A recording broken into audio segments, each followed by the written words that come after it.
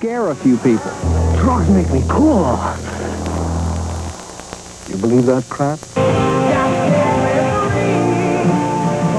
You know, I've been playing rock and roll for a lot of years. I've done it all. Now I do it without drugs. Drugs is not a part of my everyday routine. It's not everyday fun. It's not good for you. A good friend of mine, Sid Vicious, died from drugs. I nearly died from drugs.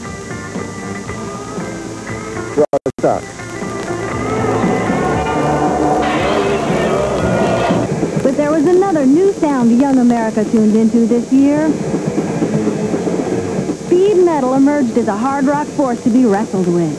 It's fast, it's powerful, it's distorted, it's obnoxious metal. That's all I listen to. Slayer, Anthrax, and Megadeth all made major label debuts. Their stripped-down, sped-up thrash reviving metal's rebel spirit.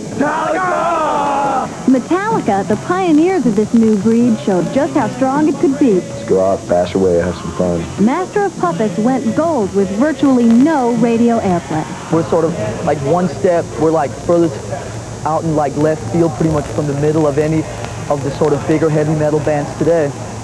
You know, it's sort of as unsafe as you can get. and we get away with it.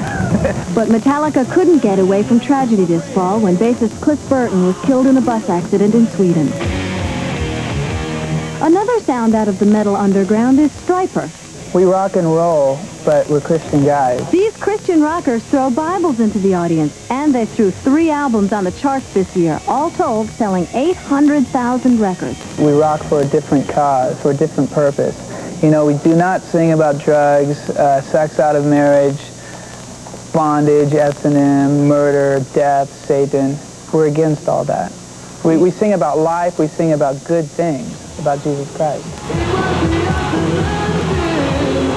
From Jesus Christ to the ultimate sinner, Ozzy Osbourne was one 85 anti-hero who stayed on top in 86. He appeared as a preacher in his first movie, Trick or Treat, and his Ultimate Sin album went platinum, inspiring one of the year's ultimate tours. It's a fabulous show. But Ozzy's tour also inspired violence as fans trashed the arena at a New Jersey Meadowlands gig in March. Far from being sorry about it, Ozzy exulted over the cost of the damage. $80,000 worth. Rock and roll!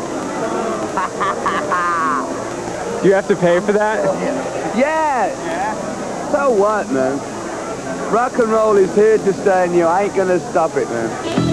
Concert violence was an issue for metal bands and fans in '86, causing insurance rates and ticket prices to go up.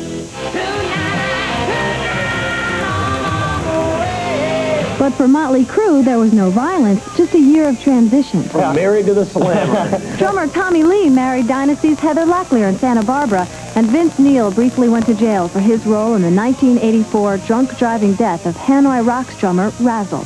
His view of the year? Low point was going to jail. The high point was getting out.